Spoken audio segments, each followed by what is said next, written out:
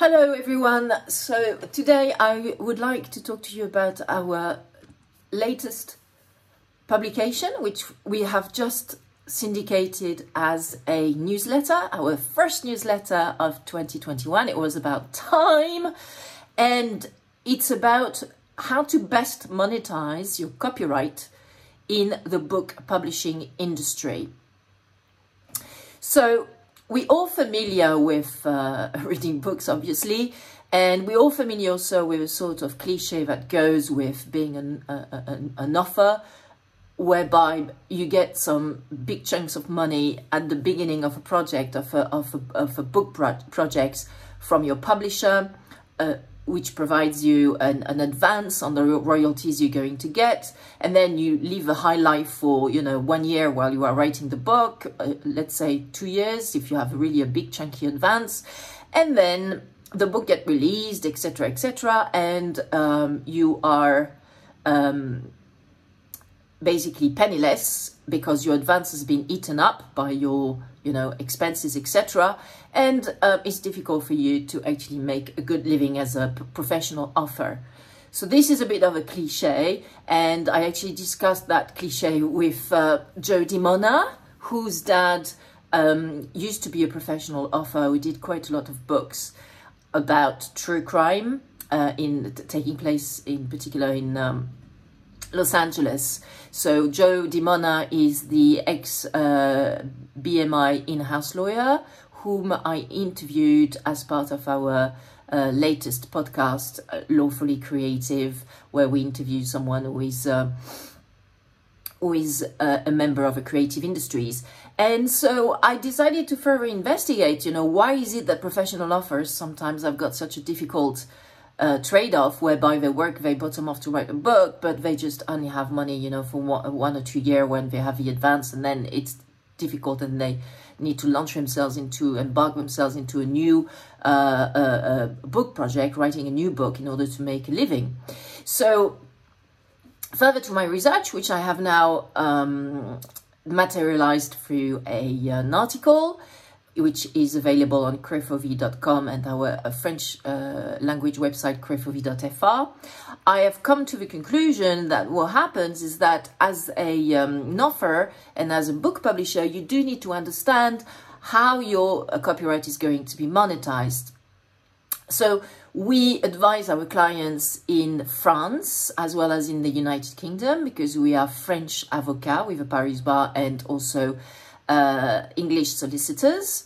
So we are focusing this little podcast on French and UK law. And it's interesting to see that actually in both French and UK law, literary works are actually defined, obviously, in the French Intellectual Property Code, and in the UK Copyright Design and Patent Act 1998.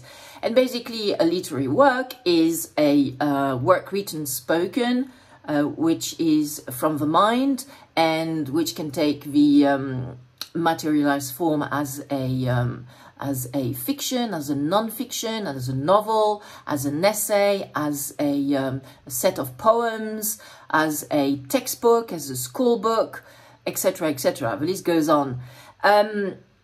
So the first owner of a copyright is the author, obviously, and thanks to being the first owner of a copyright, the author has a monopoly on many copyright rights, such as on his or her literary work, such as copying the work, this is the reproduction right, issuing copies of the work into the public, which is known as the distribution right, and some other rights such as lending and renting the work to the public, which are the rental and lending rights, performing, showing or playing the work in public, which are the public performance rights, and communicating the work to the public, which is the communication right, and make an adaptation of the work or do any of the above acts in relation to an adaptation. So that also includes translation rights when you translate the literary work in another language.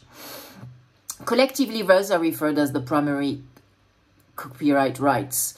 And there are also some secondary copyright rights, which are basically derived from the commercial use of this literary work, which are the importing copies, possessing copies of a book, selling, exhibiting and distributing copies of a book, dealing with items that are used for the making of copies of a literary work, and also permitting premises to be used for a performance or providing apparatus for such performance of a literary work. So these are called the secondary copyright rights. And then, in addition to those primary copyright rights, as well as the secondary copyright rights, there are also some moral rights. So the moral rights will always stay with the author, the primary owner of the copyright. They are always with such author. And there are formal rights, which are the right to paternity, which is the right basically to be identified as the author of a work, and the right to integrity, which is the right for the author of a literary work to object to the derogatory treatment of his or her work. So when the work is being deleted, altered, amended, distorted, mutilated, even in a way which is unacceptable to the author, because it basically breaches the integrity of the work. Then there's a right to disclosure, which is the right for the author to decide when his or her literary work is going to be released in the public domain and how. So that is the right to disclosure, which is the third moral right, and then the right to object to attribution, which is when a person explains that, clarifies that the literary work has been incorrectly attributed to him or her. So those moral rights always stay with the author and cannot be transferred. However, they can be waived by the author. Having said that, how do you transfer those copyright rights, in particular the primary copyright rights, the right to distribute, the right to reproduce, and the secondary copyright rights? Well, usually the contractual engagement relationship which is taken between the author and the publisher, the book publisher, is either an assignment of the rights, where there's a permanent and for the eternity transfer of copyright rights from the author to the book publisher. So there will be no termination date of its transfer, and forever the copyright will be transferred to the book publisher. And then there is another option, contractual option, which is a license of the copyright rights. And therefore, it's a temporary transfer from the author to the book publisher of these copyrights for a term which is defined in the license agreement. Now, what is interesting is how in these terms of the provisions of a license agreement or the assignment agreements, how are these basically copyright rights going to be monetized? How are they going to be of use, in particular to the author, so that he or she can make a good living? How do authors get paid, really? So there's a first process where authors can get paid, which is the work for hire process, which is quite common in publications such as scientific, legal, and also other professional publications, where basically the author doesn't derive his or her income from the publication of such publication, from such literary work. He or she derives his or her income from his professional practice, be it as a teacher, as a lawyer, as a scientist, etc., etc. So usually these scientific articles or legal articles or etc., they are a one-off job, and they are going to be published in a magazine, say, for example, and therefore it's going to be deemed to be a work for hire, whereby there will be an assignment, so a permanent transfer of copyright from the author to the publisher, and the author will be paid a one-off fee by the book publisher, and then nothing at all. And so usually for professional writers, I'd say that the sort of common rate is around 200 to 300 euros or pound sterling for an article to be paid as a sort of compensation for the permanent transfer of your copyright to the book publisher. So, for example, the book publisher could have a policy whereby for 1,000 words you get 200 euros. Yeah, so the figures though can be higher if the author is a very well-known practitioner in his or her field. So the same work for hire process that I've just described also is quite common in the for authors of non-fiction titles for school pupils or children. They are usually paid a fee, a work for hire fee for a whole job, and they even asked within that writing project to support the book publisher in finding the right illustrators to do the drawings for the to illustrate the written literary work, to find also the pictures to illustrate that work, writing the captions, producing a glossary and an index. Usually they also have to do that on top of writing the non-fiction title for school pupils or children. And so in this particular sector, a 32 pages, 6,000 words book for school children or for school pupils or children could earn a fee for the author of around 2,500 euros, for example. So that's around 300 euros per 1,000 word. Usually these fees are paid once only, as I say, it's a one-off payment, this work for hire fee, and usually, as I said, they come only and if the author has actually signed the assignment agreement, which assigns all his or her copyright to the book author. So another way of paying authors is royalties, paying a royalty to an author who is well established and who is also a professional writer, and therefore while he or she is writing the book, there are some bills to be paid and some royalty by way of advance is going to be paid. But let's focus on royalties first. So this is a way for a book publisher to see that that the book publisher really trusts his or her author in writing a book, and even possibly several books. So it makes the authors identifying more closely with the progress of a book, since they are being paid royalties.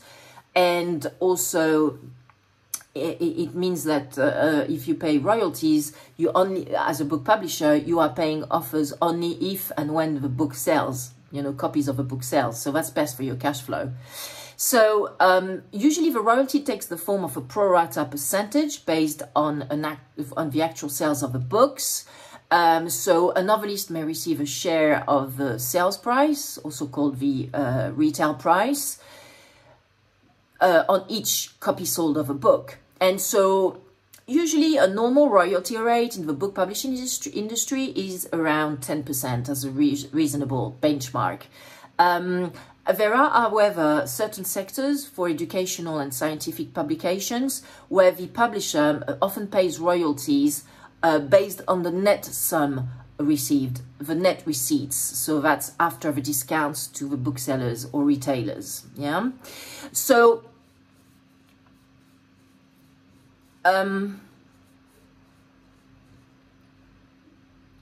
royalty accounts are for offers are prepared at the end of a particular period, say 6 months, every 6 months intervals, and then the payments in relation to royalties are remitted to the offer after that. And bear in mind as an offer that you want to be careful not to make some corrections on the proofs of your book, because you could get penalized for that, and that could come as a deduction from your royalty statement. So for a lot of book publishers provide in the publishing agreement that authors may have to pay for any of their own corrections in the proofs that exceed 10% of the setting cost. This is to discourage them to actually make some last changes, which are very onerous to the book publisher. Now, advances. Let's go back to the concept of advances. So as I said, an author who is a professional author has to pay the bills while he or she writes the book, the new project, the new book. So by paying an advance on this royalty we just explained, such authors can write for a living.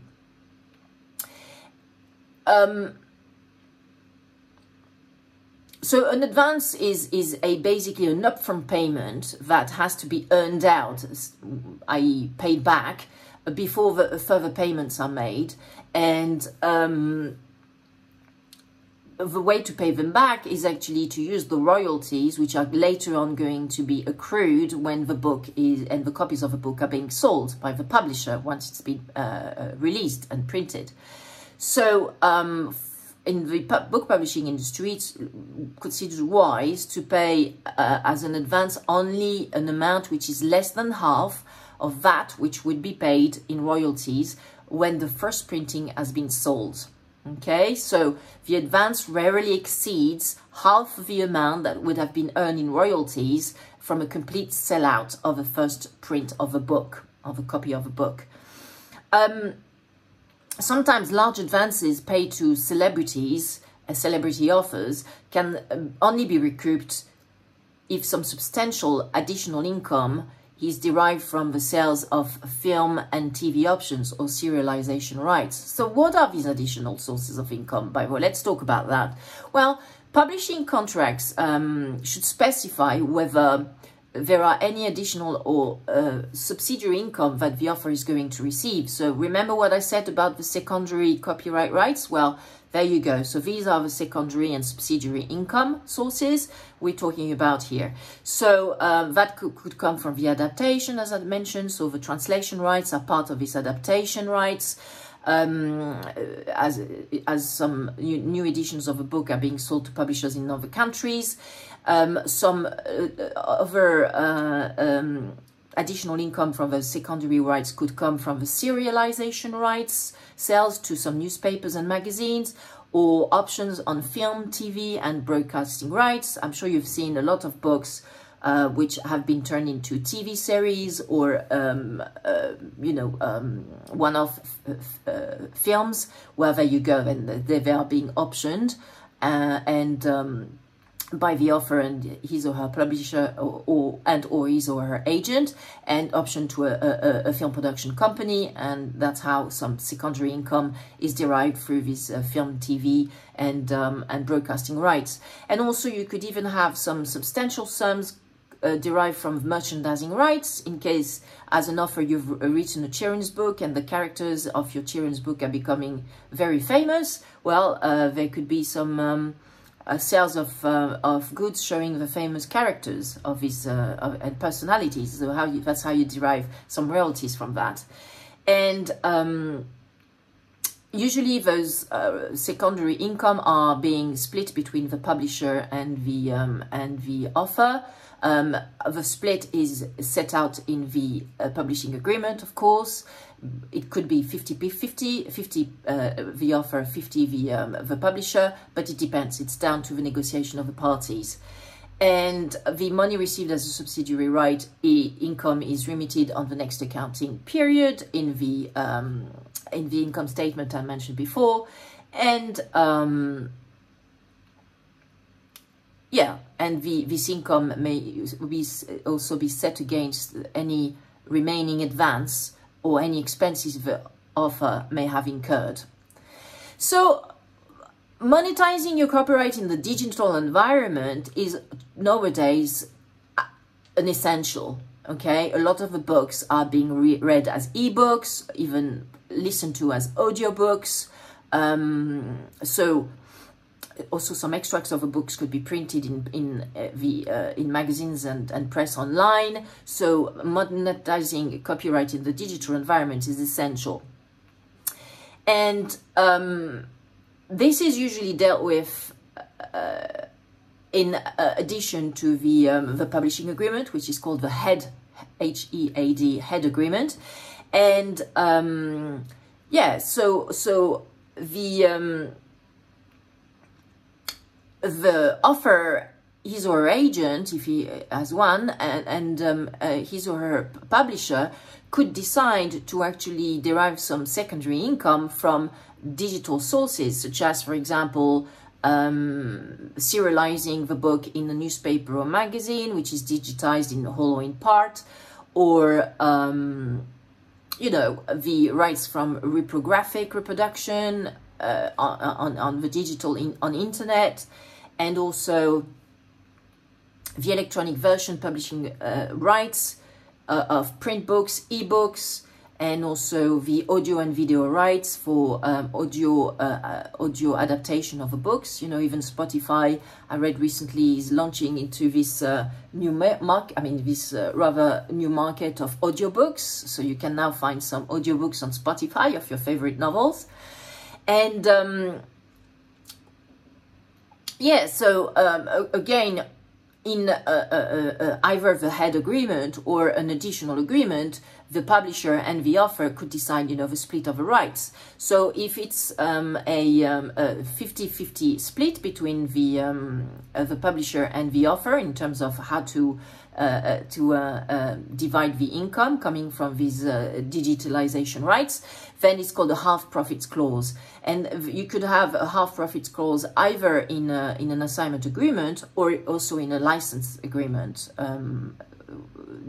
If your, sorry, let me repeat this, but if your head agreement, if your publishing agreement is either an assignment or a license, then in both instances you could have a half profits clause relating to these subsidiary income coming from your digitalization rights.